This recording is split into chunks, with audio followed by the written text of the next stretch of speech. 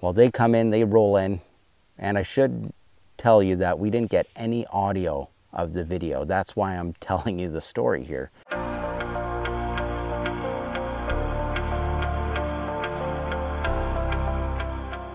Well, this is the morning after the hunt. We found the bear. What an exciting hunt. Just a little bit of background story for this spot. It's private land. There's a cornfield here. And I just happened to ask the landowner, and he gave Noah and I permission to come in here and set up a bait and hunt some bears. So I set it up on a Saturday. Donna and I came in on a Monday. She shot her bear on a different bait, but we came in here hoping that the bait would be decimated because of the cornfield, and we did see some bear sign. Barrel was still standing, so we backed out. We went to another bait that I established, and Donna shot her bear with a crossbow.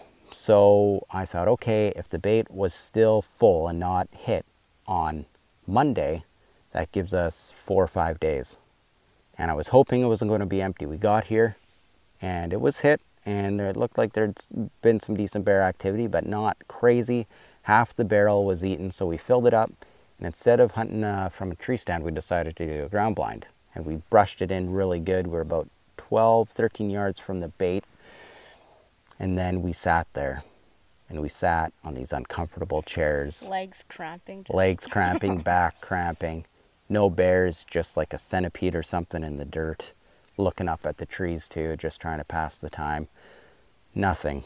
Then about 7:20, I could hear something scratching behind its ear. Like we've heard that many times. Pretty sure it's a bear, but we haven't seen any bears. Heard a couple branches break. Then about 7:30, 7:35, it's real thick, but I kind of peer my head out to the right where I heard the bear scratching its ear, and I can see a form of a bear. It wants to come into the bait, but it's just checking it out. And then I hear a snap to our left. Before I know it, there's 2 bears coming out from where the corn is. And from the bush to the corn, there's about 30, 40 yards of cultivated field. So I didn't think the bears would feel that comfortable in daylight hours exposing themselves coming to the bait from there. If the corn was right up against the bush, that's where I think most of them would be coming from. So these 2 bears roll in, and then another bear, and they're all like 6 foot plus. I'm trying to pick and choose. I'm looking, which one should I shoot? And then before I can decide, they sit down and start eating. And then the biggest one of the bunch, he comes in, and I had a brief shot, but I was still debating whether he was the biggest one, and then he lies back down, and I'm like, okay, that is the biggest one. And then my arrow, I had some tension on it. I guess I let go of the string, and the arrow just dunk right into the blind. I can tell it's an unnatural sound.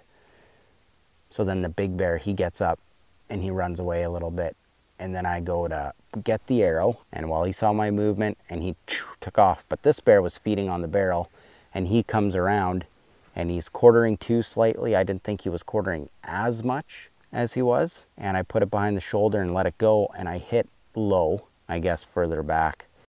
As we're tracking, it started to rain. And we tracked him, and then as we're tracking, we heard him death moan, started moaning. So that was pretty crazy to know that we're tracking a bear that's not quite dead, and then he's moaning. We come to a spot, and Noah hears him moan again, just softly. And it's the last spot we found blood. I walked 10 yards further, can't see anything. Well, this morning we come in, and the last spot where we saw blood and where I walked 10 yards further, he was 10 yards beyond that. So we could have been skinning him last night in the rain, but this worked out good. We found him. It stayed cool. The meat's going to be great. The hide's going to be great. We're going to get it off. Hopefully I can show you how to skin a bear. It's not raining right now. It was a fun hunt. Yeah. We can sum it up, long bouts of boredom with a couple minutes of intense action, because there was, all these boars. No sows. All same size, big bears. Big bears. One that would have been real nice, but this one will do. Yep. Right on. So let's get skinning this bear.